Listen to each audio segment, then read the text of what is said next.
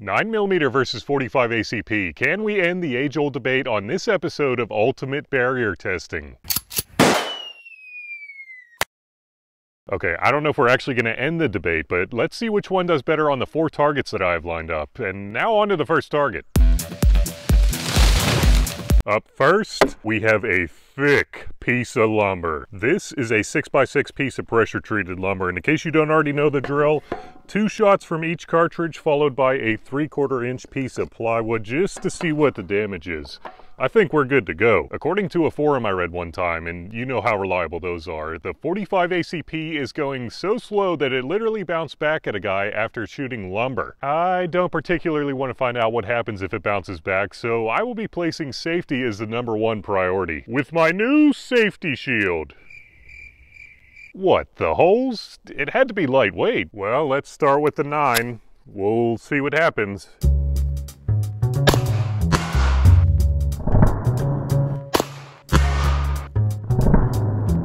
Alright, 2 shots spread out about 1.5 inches if I had to guess. I'm really interested to see what...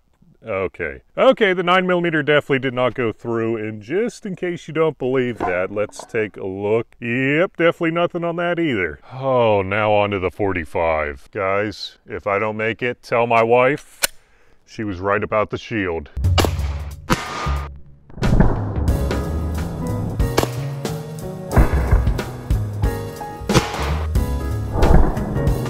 Well, they didn't appear to bounce back. About the same spread as the 9mm. I'm kind of doubtful, though. Yeah, definitely did not go through the 6x6 piece of pressure-treated lumber. And nothing on the 3/4 inch piece of plywood as well, obviously. Think this round is a draw. Breaking news! Both 9mm bullets penetrated over a full inch deeper than their 45 ACP counterparts, so I would say we have a pretty definitive winner for this round. So I think it's pretty safe to say that the 45 ACP did not bounce back, but let's see if the shield would even protect me in the first place. 45 coming in hot. Oh yeah, those holes are way smaller than the 45 bullet, but what about the 9? That one is way smaller. 9mm coming in hot. Oh, that is a close one right there. Let's get this trash out of here and make way for the next... Oh wait, that was still good. For the next target. Whoa, okay, there we go. We are looking good. This is a box of sand, 8 inches deep to be exact. You know what else is 8 inches deep? This box right here has stopped some serious rifle rounds. So if either of these tiny cartridges go through, I will be thoroughly impressed. Let's see though. It's time to 9. Well, it came in a little higher than I would usually like to see, but let's turn it around and see absolutely nothing. Absolutely nothing. I guess we better turn it back around for the 45. Alright, I think we're good to go for the 45. It's time to 45. No, that one doesn't sound as good.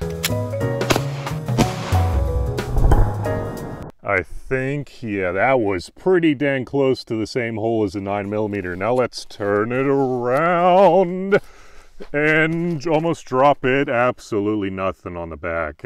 I figured that much. Let's check. Yep, definitely nothing on the back. I think this round is a draw.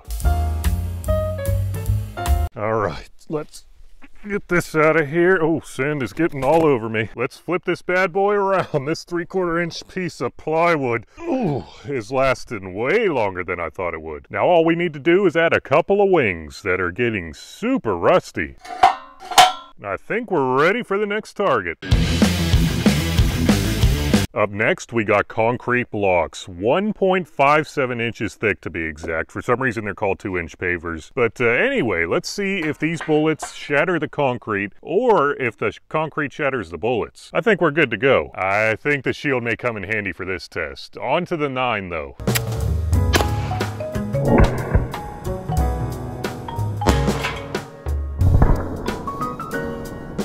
Well, that did more to the concrete than I thought it would. Still not even close to as eventful as the rifles. It did a pretty good number. Doesn't look like it went super deep, and definitely no remnants on the 3/4 inch piece of plywood either. Let's see if any portions of the bullet or any...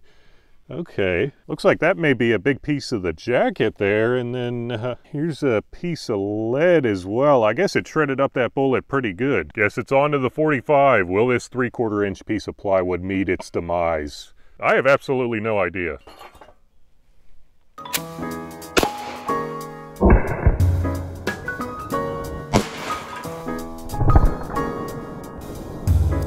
Guys, a little piece of concrete came back and landed right on top of my pants. Now that was pretty eventful. Even though it's a pistol cartridge, it still did a pretty good number on this concrete block, as you could see. Let's see if there are any remnants on the 3. I don't see anything. Guess let's see if there are any pieces of the bullet anywhere. Oh, that is basically the whole jacket if I had to guess. That is a keeper right there. Super cool. And apparently my camera thought it was pretty eventful too. Just take a look at that shattered protective screen. I guess this round is a draw as well.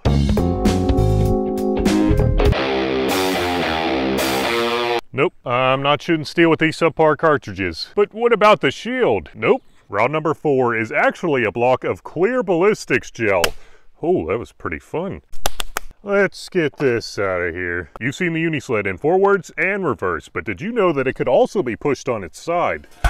Well, now you do. Oh, guys, I think I just found the lead from the 45 ACP. That is crazy. Looks like it's basically fully intact as well. Actually, it'll probably be easier if I just put it upside down completely. Okay, we're looking good now. Anyway, whichever cartridge produces the bigger wound channel and remains within the FBI's penetration sweet spot will be the winner. To test this expansion, I have a cult classic for both of these cartridges, Federal HSTs. Thanks to Federal for supplying these for the test, and thanks to Clear Ballistics Gel for supplying the block. Anyway, how's about we start with the 9? I really don't have a good way to chronograph these, so we're just gonna have to rely on the numbers on the boxes.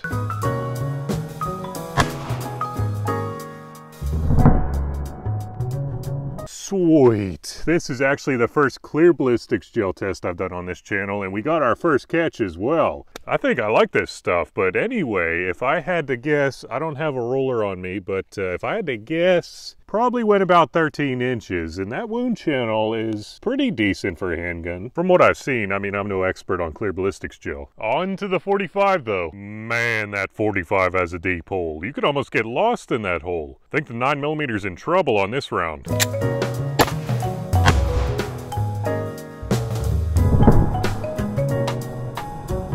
Okay, let's see what happened. Oh, from what I can tell, it doesn't really look all that much different than the 9mm. I mean, the wound channels basically line up perfectly, and the 45 ACP didn't even go quite as deep as the 9mm. So I guess we'll go back to the bench and do a little bit further investigation.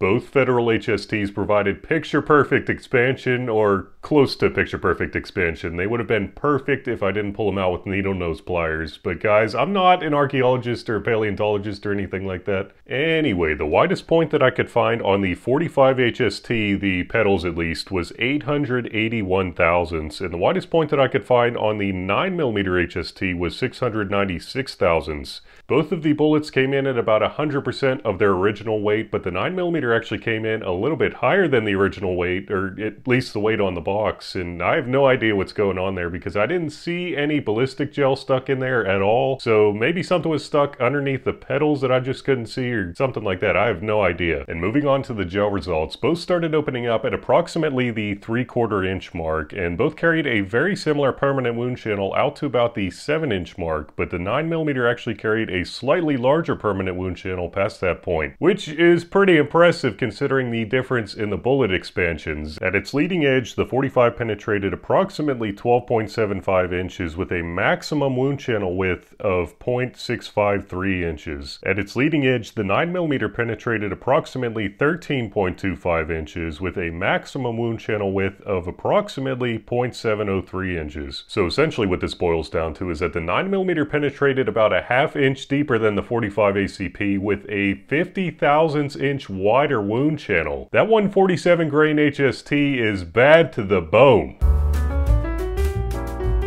And the winner for this episode of Ultimate Barrier Testing with a total score of 75 points is obviously the 9mm. And remember, don't let ballistics drive you bananas.